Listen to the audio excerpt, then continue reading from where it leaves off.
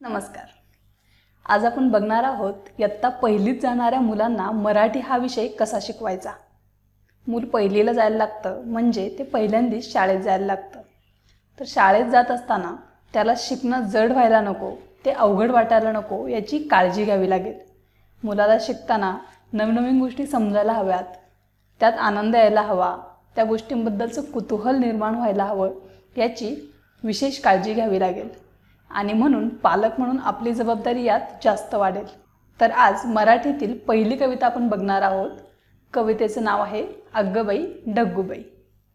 प्रामुख्याने मराठी मुलांना शिकवत असताना मुलाचा भाषा विकास होणं, त्याला नवीन नवीन गोष्टी समजणं, नवीन नवीन शब्द समजणं हा प्रमुख उद्देश असतो. ही कविता मुलांना शिकवत असताना काही गोष्टींची काळजी आपल्याला घ्यावी लागणार आहे, कारण आपले पाल्य अजून खूप लहान आहे. ही गोष्ट आपल्याला लक्षात ठेवावी लागेल.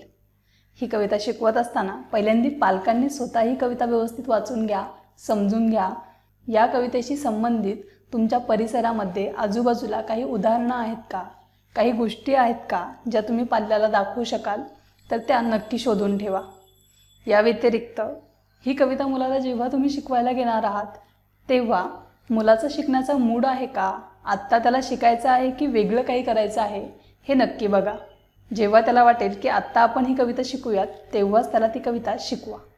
या व्यतिरिक्त कवितेमध्ये नवनवीन शब्द आलेले आहेत, ते मुलाला माहितीचे करून द्या. शब्दांचे अर्थ सांगा व कविता व्यवस्थित तालासुरात म्हणा व मुलाकडनं म्हणूनही घ्या. म्हणजे शब्द त्याच्या तोंडातनं जातील, त्याला शब्दांचा सराव होईल व नवनवीन शब्द समजतील व तालासुरात म्हटल्याने ती कविता म्हणताने समजून घेताने मुलाला मजाही येईल. तर चला मग हा कृतीसंच व्यवस्थित वाचा व आपल्या पाल्यासोबत घ्या.